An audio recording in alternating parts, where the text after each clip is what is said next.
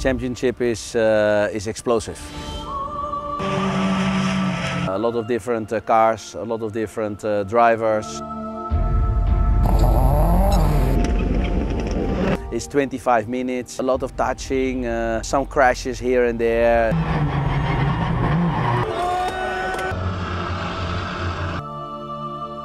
It's a good show.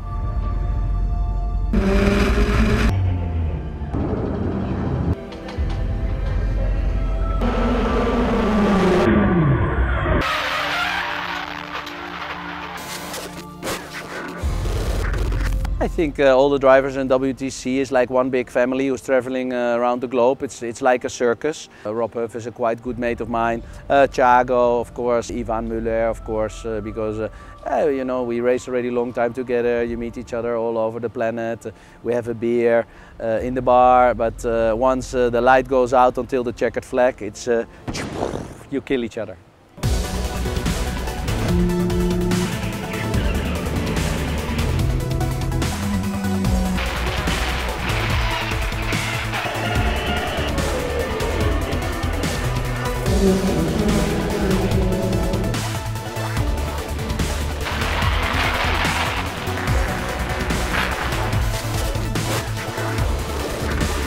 ROAL Motorsport is already a long time here in the WTCC. They're strong with BMW.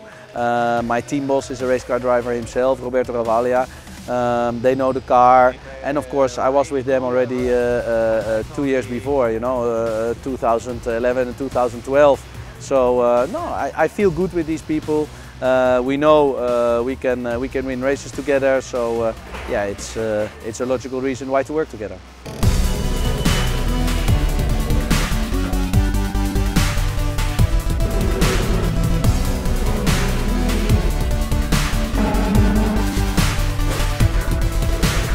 The E90 BMW is of course existing already a long time.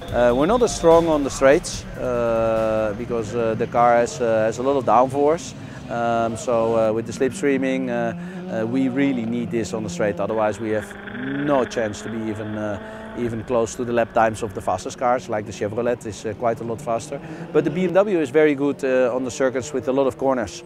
It's very good in saving the tires and the balancing.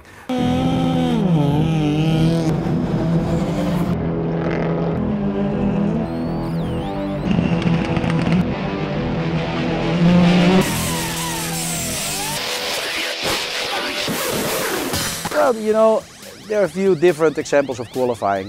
Like in Marrakesh, I was easy in the top 10 and I hit my teammate. That was not clever.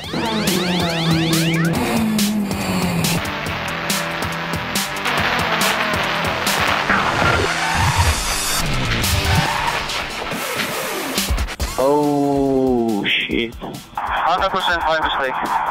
Damn, that's how stupid. Then in Sonoma, we just missed the qualifying by 0.008 of a second.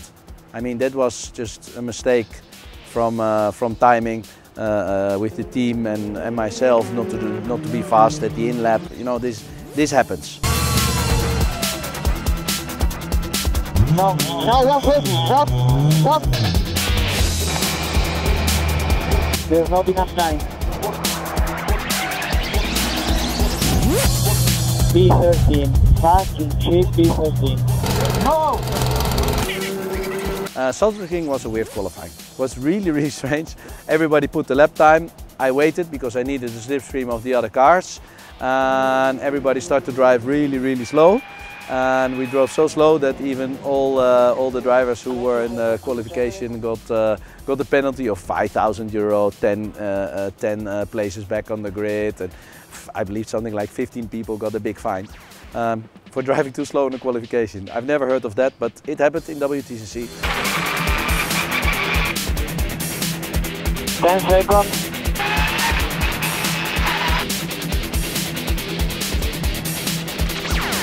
Fucking shit. Yeah, the low points of the season is, I think, Argentina. We were not fast, we made a lot of mistakes, the car was not handling right.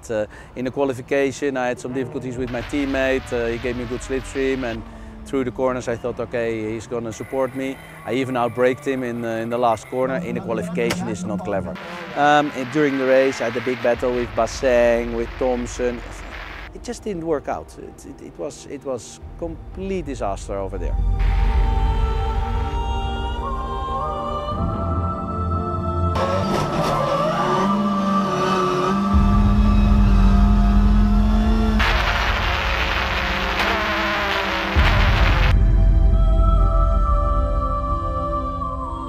Yeah, and also I think Porto.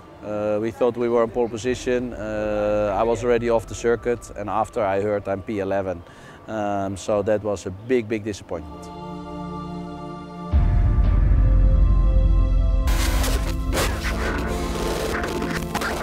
The best moments, of course, are our wins, Slovakia ring. We saw there was a possibility. Only the first 2 laps I had to hold the front-wheel drive car behind me. This was Oriola and Huff.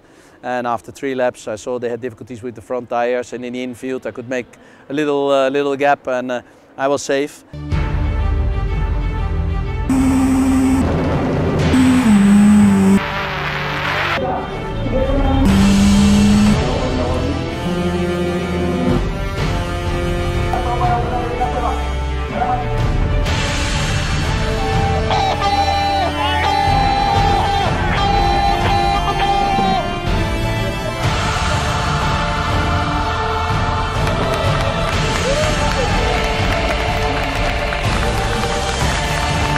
Suzuka, of course, is my second home country. I've lived there for 5 years. I started P2, had to wait, and was challenging Banani, who was driving really well, but finally I could overtake him. So that was a good one. It was also the 200th race of the WTCC. You know, if you wanted one, yeah, then I would have said Japan and this one because of the 200th race.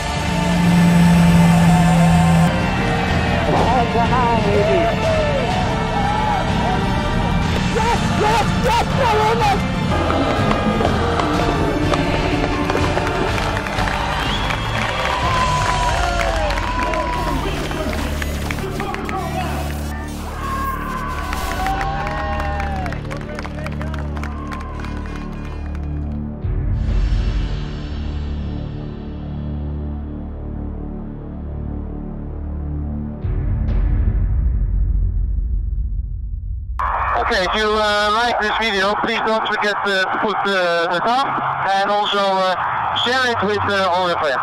Thank you, bye bye.